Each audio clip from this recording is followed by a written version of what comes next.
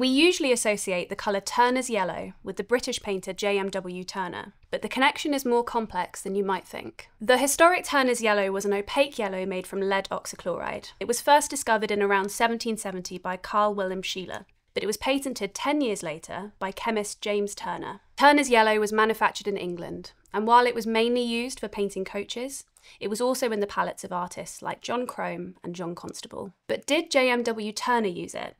Joseph Mallord William Turner was one of the most influential British artists, renowned for his atmospheric sea and landscapes. It is possible that he used Turner's yellow. He was known for being pretty experimental with his pigments, but he had no connection with James Turner and the creation of the colour. If Turner is associated with any pigments, it's with orpiment or chrome yellow, glowing golden pigments that shine in his paintings. Even though the production of Turner's yellow had ceased by the end of the 19th century, you can still find colours called Turner's yellow in many paint ranges that are made with a blend of modern pigments. However, they tend to be marketed in relation to Turner the painter rather than Turner the chemist. It's a vivid reminder of how colour associations shift and evolve over time.